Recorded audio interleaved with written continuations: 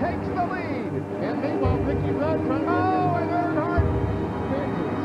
In NASCAR, there comes cases of moments, people, and organizations who on paper seemed as though they were destined for greatness. But, for some reason or another, things did not work out in the end. When that happens, many would want to point the blame at a number of reasons why. But for this NASCAR fan and others, there's only one thing that we can ask. What happened?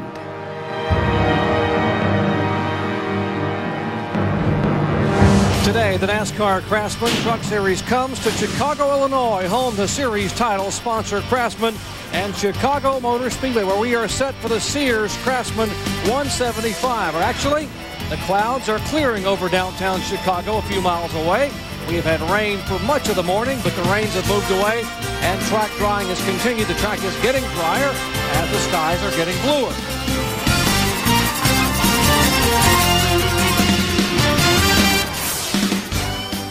Earlier this year, NASCAR held its first ever street course race on the streets of Chicago.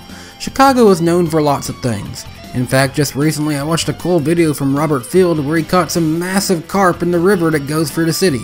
Chicago also has plenty of food options, but they're most known for Chicago dogs complete with pickle and tomato, and Chicago-style deep dish pizza, aka a fancy lasagna. Detroit-style for the win! But Chicago has also had a very rich sports history. The Bears, love them or hate them, have a long and vast history in the NFL, especially with the legendary coach Mike Ditka.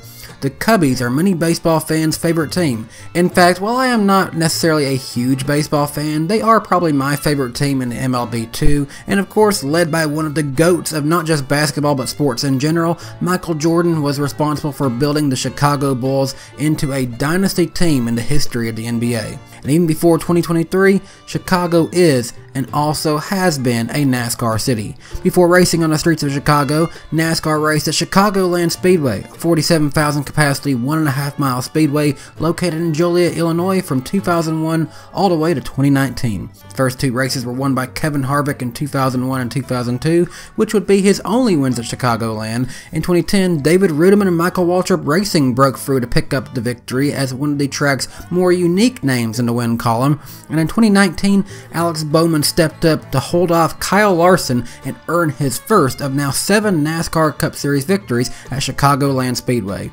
Unfortunately, during the 2020 season, NASCAR would not race at Chicagoland due to the city and state's strict policies during the pandemic, and ultimately, further situations would prevent them from ever returning for the next few years, and ultimately NASCAR in the city of Chicago worked to bring a street course race to downtown Chicago, which for now leaves NASCAR's future on an established oval track in the Chicago market in question. Myself, along with some others, are in favor of a potential return to Chicagoland one day for NASCAR, but one thing that is for certain, NASCAR will never return to the once Chicago Motor Speedway, a 1-mile flat oval located in Cicero, Illinois, which held races from 1999 to 2001. Officially known as the Chicago Motor Speedway at Sportsman Park, construction for the track started in 1997 per orders of the ownership group of Charles W. Bidwell III, Dwayne MacArthur, and legendary racing team owner Chip Ganassi. The site of this racetrack sits next to the Hawthorne Racecourse, which is a horse racing track which shares a similar shape to the Speedway, and is currently home to the Illinois Derby, because Sportsman's Park was the track's first official name when it was one of the area's premier homes to horse racing too. In fact, Chicago Motor Speedway is one of 3 tracks that have hosted races for both NASCAR and horse races, and its list also includes Dover Motor Speedway and the Syracuse Mile. Sportsman's Park and Hawthorne Racecourse's history as horse tracks go back for decades in their history together, but in 1997 the ownership group broke ground on the auto racing track portion of Sportsman's Park to be known as Chicago Motor Speedway. In 1999, after the final season of the old Sportsman's Park, the primary grandstand and infield were completely demolished to make way for the massive grandstand that was to follow for the set expansion plans.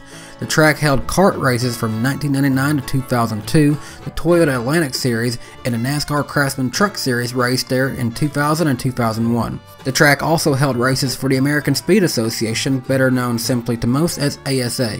In 2001, Chicagoland Speedway in Joliet was built with the hopes of attracting more racing fans to the new track, in addition to hosting upper-level racing series, which it was successful in doing from 2001 to 2019. When this happened, all Cicero races were subsequently moved to Joliet, and the track closed the following year after the kart event, citing issues with financial conditions in the motorsports industry as the reason for ceasing operation. Another fun fact about Chicago Motor Speedway is that shortly before their closure, scenes from the movie Driven, a film about open-wheel racing starring Sylvester Stallone, were shot at Chicago Motor Speedway.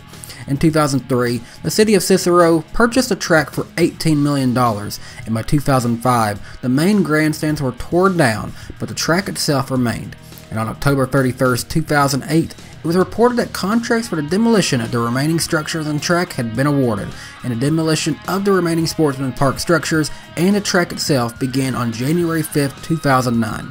The western portion of the site where Chicago Motor Speedway once sat is now a Wertz Beverage Group distribution center, and the eastern portion is home to a Walmart Supercenter, effectively removing any last remains of the track, and part of the parking lot to the west across Laramie Avenue has since been converted into a public park. All in all, Chicago Motor Speedway at Sportsman Park carries a unique but short legacy in the history of Chicago's racing history. The two drivers to hold NASCAR victories at Chicago Motor Speedway are Joe Ruttman and Scott Riggs, and this also very nearly was home to Kyle Busch's first win in the upper series of NASCAR, but Kyle Busch ran out of gas while leading with 12 laps to go in the 2001 Truck Series race at Chicago in his second start ever. Even with strong leadership like Chip Ganassi, it just wasn't meant to be for this racetrack to support larger races, whereas the new track in Joliet was a better fit for the time, and as a race fan, all things considered, we likely got a much better racing product from Chicagoland Speedway than what we would have been provided by Chicago Motor Speedway. But that is the story of what happened and the tragedy of what was once Chicago Motor Speedway. Thanks for watching, and if you enjoyed this video, please leave a like on the video. I'd like to apologize real quick here for being so delayed in producing another video like this. It's been a real battle this year to find free time and motivation to make videos like I used to, but after releasing that last Rise and Fall video, I've been reminded of exactly who I am and what I'm here to do, and I'm going to create the videos that you guys like and what I like to create. I don't care what the haters like to say, I am happy doing this type of content. I really appreciate everyone for supporting me and this channel for the last few years, and I've since started a second channel to pursue more passion projects on YouTube. So if you'd like to see some of my interest in trains and railroads, check out my second channel, DannyBTalks. I'd greatly appreciate your support to grow that channel as well. But until next time you hear from me, I hope you enjoyed today's video, and as always, I really do hope that you have a great day. Bye guys.